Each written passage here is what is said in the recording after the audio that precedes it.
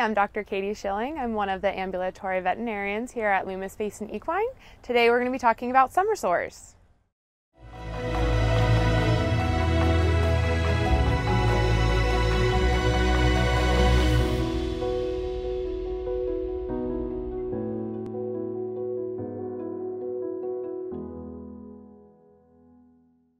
All right, so let's start with what a summer sore is. So a summer sore is usually a non-healing wound that's present in the summer or fall, hence the name summer sore.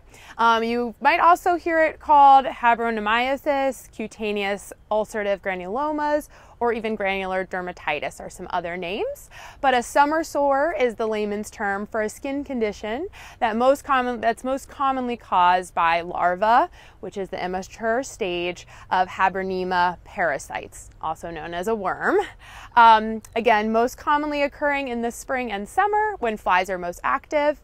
And we commonly see these on the skin, lip commissures, the sheath, distal limbs, conjunctiva of the eyes, but they can occur in other locations. So the normal life cycle of the habernema parasite is actually a stomach worm. So that is usually where we find this parasite, is in the stomach. So horses with a low level of habernema infestation rarely show clinical signs.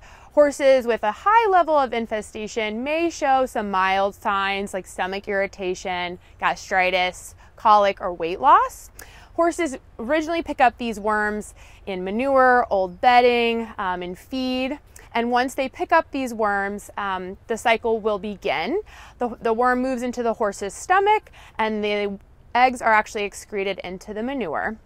This puts those parasites back into the environment and allows those little eggs to be eaten up by the flies, most commonly house or stable flies, but they can be eaten by other types of flies.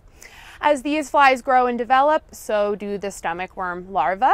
These flies who are now carrying the stomach worm larva travel to your horse's lips, deposit the larva, your horse swallows it, and then the process starts all over again. Okay, so what happens when the habernema get lost? So instead of going through that normal life cycle like we just explained, sometimes this parasite gets a little lost. And while the stomach parasite may sound a little bit scary, actually the biggest threat with these parasites is when they invade other areas of the horse's body, and that's when they cause summer sores. So again, we're looking at areas around the skin, lips, eyes, sheath, as we mentioned before. And instead of those larvae being deposited on the lips and swallowed, they then go into those areas of the skin and cause a really severe local inflammatory reaction. So these larvae are then embedded. They cause what's called a proliferative granulation formation, which leads to the allergic reaction, which then leads to our non-healing wounds. All right, so how do we diagnose a summer sore? So common things you'll see: redness, an itchy horse, absolutely, swelling or ulceration of a wound. Really commonly, kind of a distinctive feature is little yellow or white, we call them sulfur granules, that look like little beads of rice, and those are usually firm in texture and pretty diagnostic for these wounds. You might also see some drainage, proud flesh, or exuberant granulation tissue that's raised. So all in all, any non-healing wound that is present in the summer or fall should be evaluated by your veterinarian. And while we technically need a biopsy to truly diagnose a summer sore, these very distinctive looking wounds will basically allow your veterinarian to decide the best way to treat them moving forward.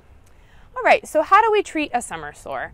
There's three main keys to treating a summer sore. Number one, you want to treat the wound. Number two, you want to kill the parasites. And number three, you want to control the flies. So to treat the wound, the most important thing is actually to debride the wound. You need to remove the affected non-healing tissue so that the skin can begin to heal. This allergic reaction from the dead larva is very irritating to the horse, and again, must be removed to allow the wound to heal. All right, and the way you're going to kill the parasites is with ivermectin. This kills not only the stomach forms, but also the larval forms. And so this really helps the wound to heal. Some horses will need multiple doses of ivermectin or even additional dewormers, and this is something that you should talk about with your veterinarian to make a good plan. Another treatment that we use commonly is steroids, and again, this is an allergic reaction, so we need to reduce the inflammation, and steroids allow us to do that. Sometimes your vet will use just a topical steroid. Other times we will need more intensive treatment, and your vet may actually turn to an oral steroid. Additionally, we might need to use some antimicrobials or antibiotics if your horse has a secondary infection, so we can treat that as well. And finally, the way we want to control the flies, number one, keeping the flies off of them. So reducing any further irritation from flies or any further deposition of the larva. So you're going to want to wrap the limb, put on a fly mask, etc. And we'll talk about that a little in the next slide. Your vet may choose kind of a different combination of all of these types of treatments, but once they evaluate your horse, they'll pick what's best for them. Let's talk about fly prevention. This step is very important. So number one, it's important for preventing summer sores in the first place, but also preventing the worsening of a summer sore if you already have one. So the way that you can implement fly control, you're going to want to use fly masks. There's some that actually have fringe that hang down over the nose, and that actually helps keep flies away from the lips, which again is a really common place for horses to get summer sores. There's also things like fly boots that cover the legs, fly sheets, and fly spray, of course.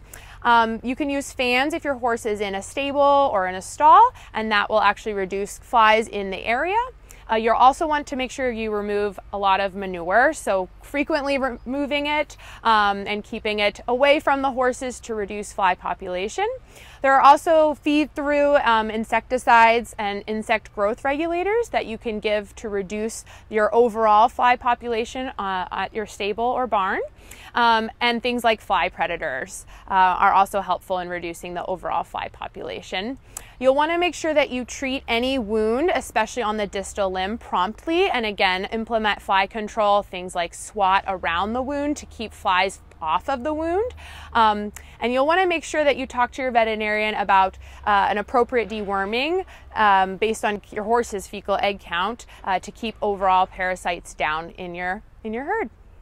All right, well, thank you so much for watching. I hope you learned something today about non-healing wounds in the summer. And as always, if you have any questions, please feel free to reach out to us.